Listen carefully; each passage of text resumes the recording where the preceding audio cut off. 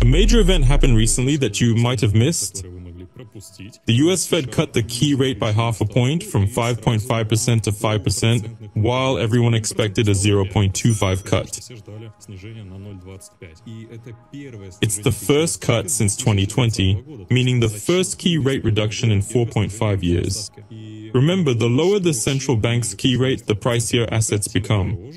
The formula is pretty straightforward. It's about supply and demand balance. If I have lots of money, why buy assets, risk my cash, freeze it, plus take on risks that the asset I bought might drop in value? I won't buy stocks, I won't buy property, I won't buy Bitcoin, I won't invest anywhere. I'll keep it in a bank deposit earning 5-5.5% yearly. As soon as the interest rate drops, let's consider an extreme example so in this case, my billions or even trillions of dollars, why keep them in the bank? With inflation, it's not profitable. I'd rather invest in assets despite high risks. I'm ready to take them on. Money needs to go somewhere, so buy stocks, real estate, or invest in crypto, for example. Otherwise, money will lose value, and the longer it sits idle, the more it depreciates. The lower the interest rate, the higher the demand for assets. Higher rates mean lower demand. Supply follows suit. High rates increase supply as people sell assets to keep cash and earn interest. It's not risk-free, but nearly so. The balance of supply and demand sets market prices, so there's a basic economic rule: lower rate, higher price. Got it? Now pay attention to the description. There's a link to register on Bybit, the top exchange where I personally trade. It's #1 in trading volume and liquidity with the lowest fees. On there, you'll save hundreds of dollars monthly. That's why I suggest signing up through my referral link in the description. You'll get a cash bonus for registering from $10 to $30,000 depending on your deposit size. Most of my subscribers get $100, but even with no deposit, you'll receive at least $10. If you're a big trader with a large deposit, you could get up to $30,000, but for bigger amounts, you'll need to reach out. Click here to see trading volume and estimate your registration bonus. Link below. Enjoy. I'm showing this S&P 500 chart for a reason. It represents the 500 largest American companies. It's near all-time highs today, maybe not exactly, but close. It might go up or down soon, but that's not important.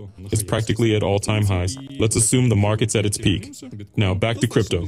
Bitcoin is quite close to its maximum, but it's not at its all-time high. There's still potential for growth, at least 16 to 17% growth potential. Why? Because interest rates are being lowered, and money and liquidity in accounts are gradually increasing as the key rate decreases.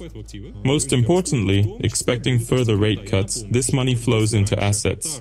Markets grow, including crypto. Remember, crypto used to perform poorly compared to traditional financial assets. Markets, because capital always finds a way in, but it used to be tough for big sums. Now it's no sweat at all.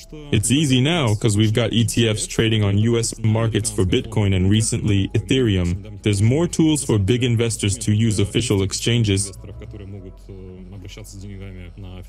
These existed before, but now it's simpler. Just 2 clicks and you're in crypto if you've got a US brokerage account with market access. In Russia, it's tricky, but many Russians have US trading accounts, so that's why. So here's what I'm getting at. Positivity, positivity, and once again, positivity. From a fundamental perspective, recall my previous reviews. If you haven't seen them, I highly recommend it.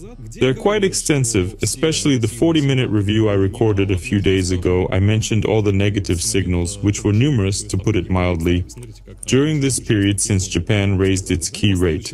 By the way, notice how that rate hike impacted the markets. In the subsequent buyback, despite all of Bitcoin's negativity, we're now focusing solely on Bitcoin, plus the formation of a very non-bullish pattern pressing against the all-time high. The longer we see this compression, the more likely and powerful the breakout will be when we talk about all-time highs. So there's likely a need to multiply such signals. Plus, right now in recent days, we've seen Bitcoin rise above the moving average. In key areas I've been discussing, I said the strongest, most serious signal that the market may continue to grow is when I say continue to grow, I don't mean this movement, but rather this movement that might continue. So the strongest, most serious signal is consolidation above moving averages. See the 50-day, how it sold off, then managed to hold with a simple absorption, then the 100-day was passed instantly without issues. Now look how it's selling off from the 200-day moving average. By the way, we can combine this with the level I showed you earlier in the reviews. It's literally the last hurdle before breaking out of this pattern upwards, while the American stock market is already at its highs. This market is catching up, and as soon as this happens, it'll likely be a matter of when, not if, it breaks through. We can consider it already overcome when it consolidates above the moving averages and breaks out of. To ensure this pattern works, if this level isn't enough, look at the bullish flag. Once consolidation happens, we'll take off. Again, by New Year's, I'm not just expecting an all-time high. I think Bitcoin will be well over $100,000. These are my expectations, of course. I'm not telling you to trade, that's your call, but consider this. The alt market is extremely weak, as I've mentioned in my reviews. Even it, relative to Bitcoin, has found a bottom within a downward channel. The weakest market we're seeing now is bouncing back, with many signals of further decline, yet showing strength.